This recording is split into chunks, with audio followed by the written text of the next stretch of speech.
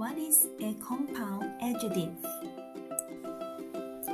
A compound adjective is formed when two or more adjectives are joined together to modify the same noun.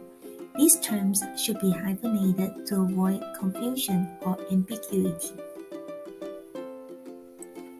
Diana submitted a 6-page document. She adopted a 2-year-old cat. 6-page and 2-year-old are examples of compound adjectives. Here are more examples. The first one, tight-fisted, meaning not willing to spend or give much money, misery. Sentence, don't wait for Jillian to buy you a drink. She is too tight-fisted. Cold-hearted, meaning uncaring, unsympathetic. Sentence, don't be so cold-hearted. Forgive them and speak with your children. Short-tempered, meaning quick to lose one's temper.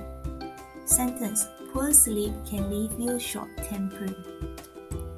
Pig-headed, meaning willfully or perversely, unyielding, obstinate, stubborn. Sentence, he was too pig-headed to listen to my suggestion. Green-eyed, meaning envious or jealous. Sentence, he is green-eyed with his friend's success. Stone-faced, stony-faced, meaning showing no emotion, expressionless.